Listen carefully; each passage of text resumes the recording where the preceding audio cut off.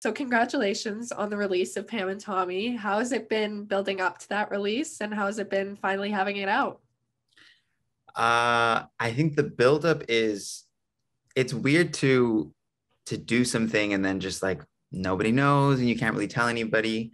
And especially with this having like a big physical transformation, it feels really good just to like share pictures with people. Like my mom was like, "Well, you're doing what that thing?" I'm like, "Yeah, but I wasn't really telling her exactly what." So it's just nice to share things. Yeah. Yeah, I mean, this was a huge production. Did you learn anything from being on this set? Tons. Yeah. Yeah. No, this is the biggest thing I've ever been a part of. And it was gigantic. Like the scope was gigantic and the people working on it, like not just everyone knows about like the huge actors on it, Mhm.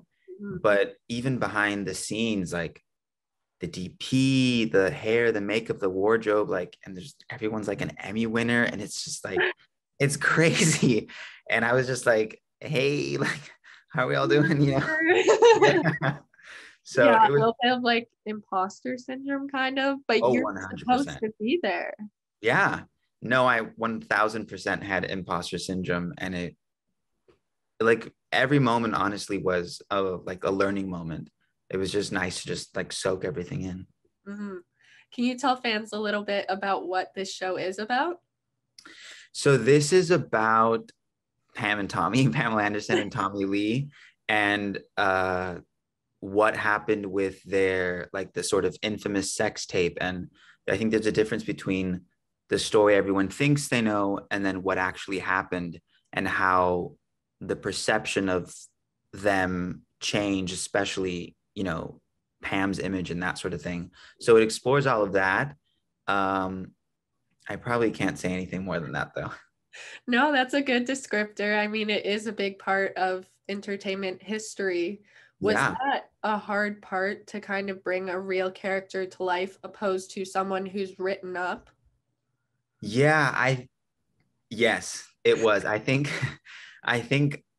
more so just for like myself. I think there's a lot of times with a character, it's your interpretation or like what you bring to it and that sort of stuff. But with someone who's real, there kind of is like a right and a wrong or like a so much right you can do.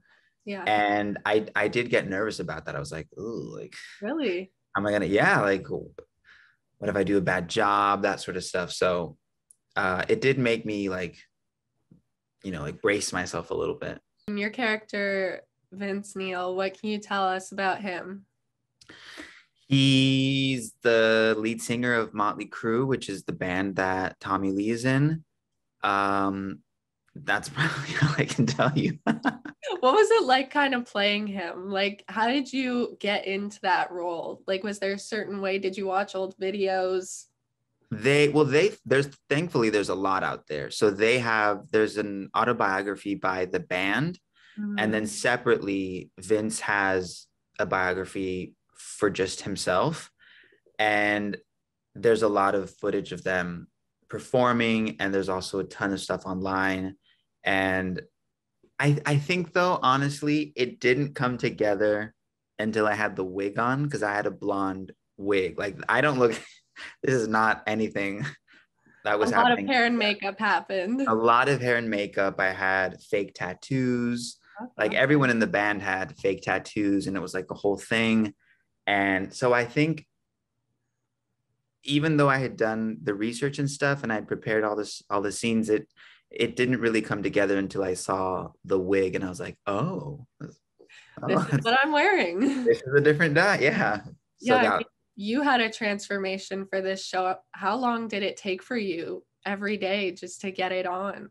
I think the most it ever took was 3.5 hours. And Really?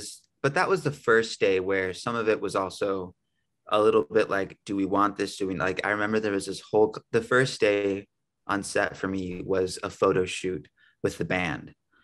And there was this whole thing about like, do we shave his eyebrow, like my eyebrows, or do we not? Like, they're not going to go back. And there's tons of decisions like that where you know, like a fake tattoo, if they don't really like it or something, they can remove it, they can place it somewhere else, they can adjust it to make it bigger or smaller. But there was some conversations about like facial hair, and they ended up did shaving part of my eyebrow Really? away. Yeah. How'd you feel But about that? I loved it. I was Really? all, yeah, I was like, transform me as much as you want. The more change, the better. I was loving every single second of it. We're fully into it. Yeah. So it was like 3.5 hours the first time, but after that, it was maybe like 2.5. Mhm. Yeah. I mean, this whole show has an amazing cast, obviously behind the scenes and on camera. Do you have a favorite memory from when you were on set? I have tons of favorite memories. I think that first, all of my scenes were with the band. Mhm. So that's who I got to know the most. And the very first day, I was so nervous, and it was just a photo shoot, right? Yeah. And we were taking pictures, and I'm just like posing, Modeling. like boom, boom. And there was a moment where they had us in a very specific lineup where it was like I was here, Sebastian was here, Ika and Chris were here because I was like the lead singer. And Mhm. then after that, they wanted us to play around more. And so we all got in a line. And there was a moment where I wanted to put my arms around everyone, but I hadn't really like talked to Sebastian at all. So I went like this, and then I got really nervous. And Really? then yeah, I was like, oh no, should I have said something? I was like, I haven't really like talked to him. I haven't even introduced myself yet. And because there was no time, that like that day specifically, my look was taking so much and we were already really behind. And then he turns to me and he's like, yeah, man, just go for it. And I could just feel my like shoulders drop, and I felt so much more comfortable. And he set the tone very early on. He kept doing stuff like that over and over again. And I think that's one of my favorite memories, because I was just like, he was such a good set leader. And I was like, oh, this is what I want to do. You know, like that's who I want to be for someone else someday. So I really like that. It made me feel so at ease, and everyone in the band was super awesome. So yeah. If you could describe this series in 3 words, what do you think they would be? Mm, shocking. Uh, what is a word for like turning the lens onto the public? I'm gonna need a Uh, dictionary or something.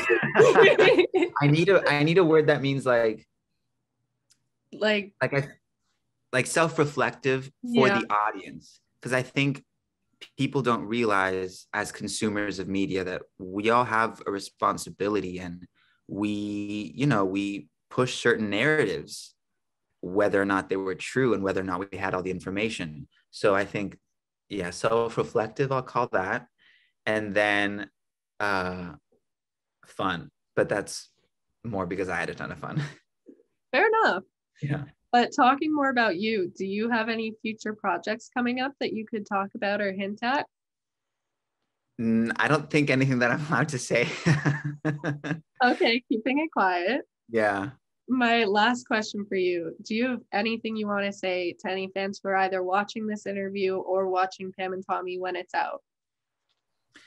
I hope you like it. We had a ton of fun making it. I hope you like it. That's really it. Well, thank you so much for taking the time to do this interview. It was so great to talk to you. Yeah, I had a great time.